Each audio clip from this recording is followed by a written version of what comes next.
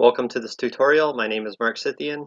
The date today is February 12th, 2021. Here's an easy way to write ground state electron configuration sequences. There is just a code to memorize, 18, 27, 36, 45. You write that across, and then the orbital order for writing ground state electron configuration sequences is S, P, D, F. So it's easy to memorize S, and then like the document PDF. That's how I memorize the order. So if you're asked what is the orbital order for writing ground state electron sequences, the configuration sequences, S, PDF. And then all you need to do is memorize 18, 27, 36, 45. And here's why. Because if we go to the right next door, you can take 1 through 8 or 18 to represent 1s to 8s. Then you skip a row and you move down one. Well, skipping a row is moving down one. And then you repeat 2p to 7p adjacent, moving down. And then you skip a row, move down, skip a row down, and then you write 3d to 6d, and then do it again for f, 4f to 5f.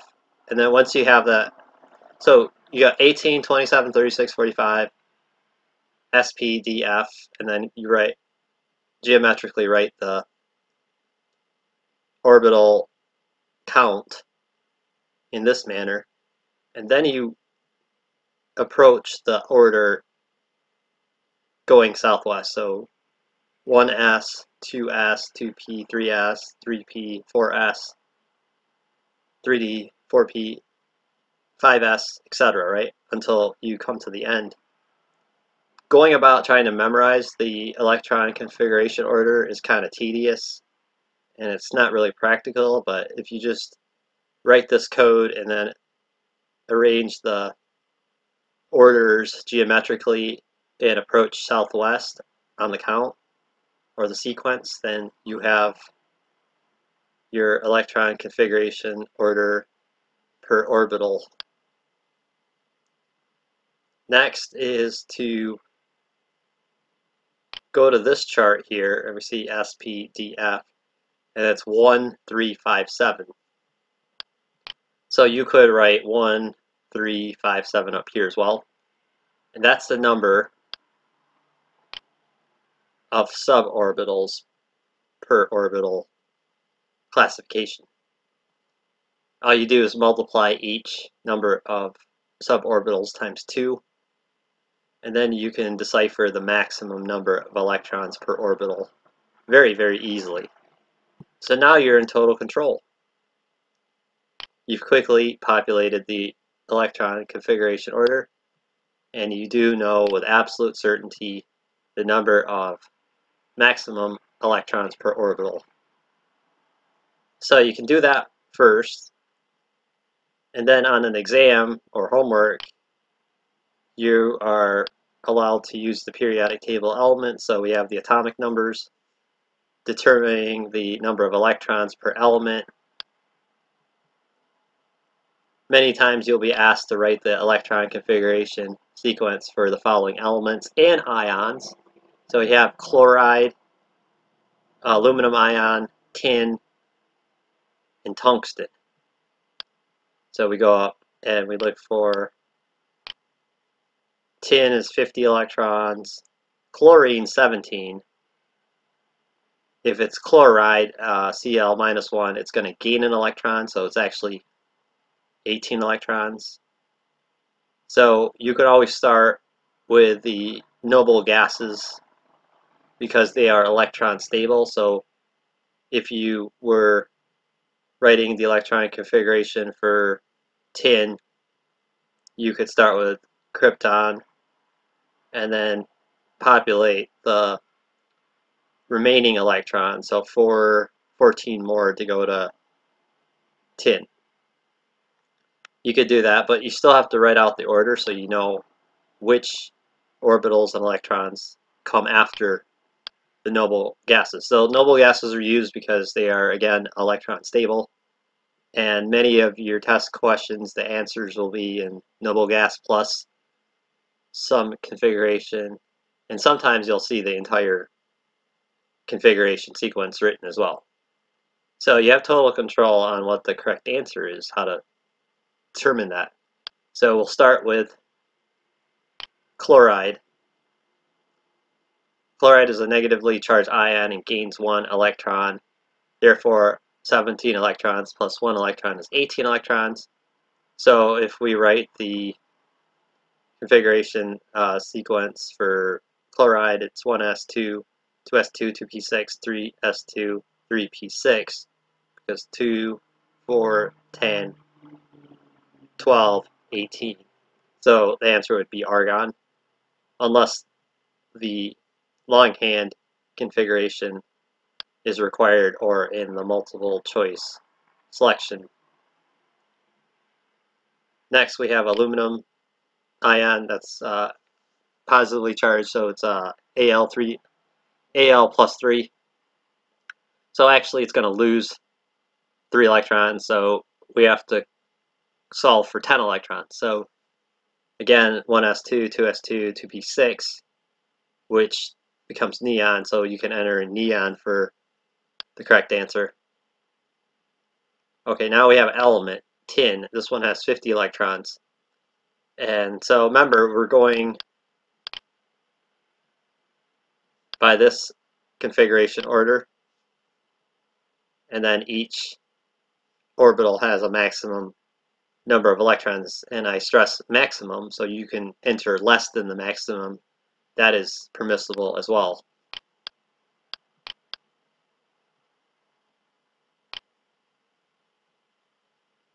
So 50 electrons for tin, Sn. Noble gases are electron stable and can be used as an electron count shortcut. So ideal way to write the ground state electron configuration for tin is to write it out longhand. So we have the order here. So 2, 4, 10, 12, 18, 20, 30, 36, 38, 48, 50. Now, a thing you got to be careful of, because we can start with krypton and then add 14 electrons to get to 10. So it'd be krypton plus the remaining ground state electron configuration. But one thing you got to be careful of is if you were to do it as if there was no noble gas shortcut, you will run into a problem when you start with krypton and then realize that your orders are mismatched. So better idea is to write the sequence for the noble gas first. So krypton is 30, what did we say that was? 36. 36. So go ahead and solve as if it's for 36, not 50. So you go ahead and 1s2, so 2, 4, 10, 12, 18, 20, 30, 36. And then you can draw a bracket, because P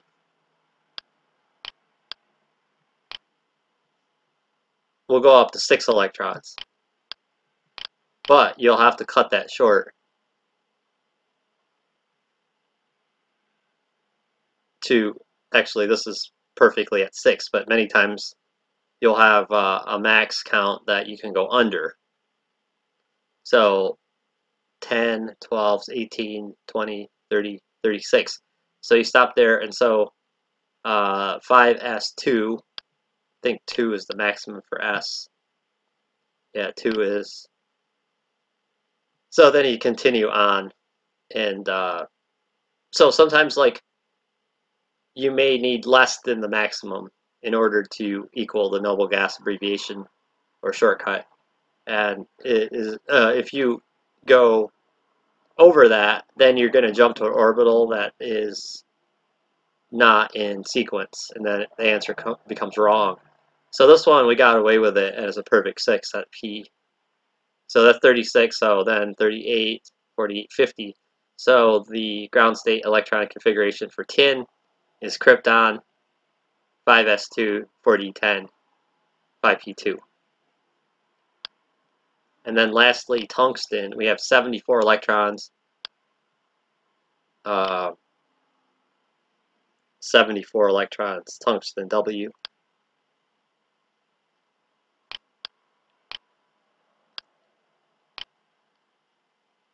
So tungsten is an element, not an ion.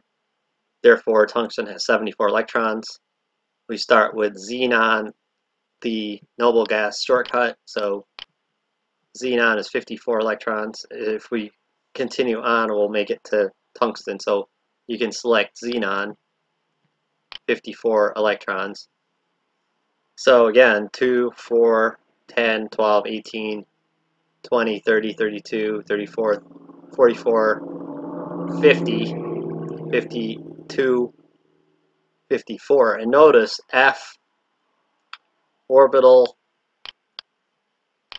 can contain a maximum of 14 electrons. But we only put 2 in there, not 14, because 2, 4, 10, 12, 18, 20, 30, 32, 34, 44, 50, 52, 54. We don't want to go up to 14 on F. We want to stop right there. And then this can cancel out and become xenon. And then we're left with 5d10, 64, 6p6, 60, 54, 64, 70, 72, 74. So the correct answer is xenon, 5d10, 6p6, 7s2, 5s2. So we computed that relatively quickly, and you should see that on your multiple choice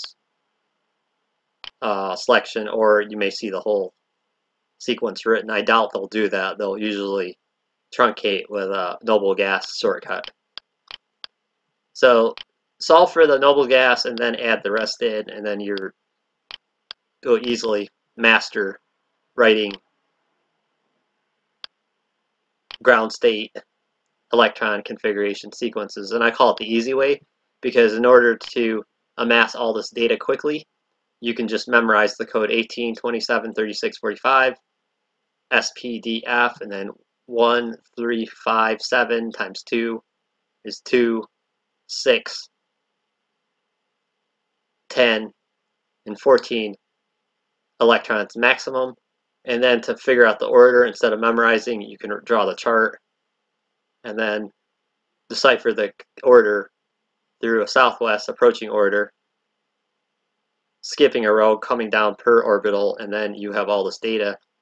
And then, of course, you can use this chart here. Draw this chart 1, 3, 5, 7, 2, 6, 10, 14 for the number of electrons max per orbital. And then memorizing the orbital ascending order, just memorize S and then like the document PDF. So very easy, and next thing you know it, writing the ground state electron configurations for elements and ions becomes very simple, and this chart really makes things efficient and easy to populate.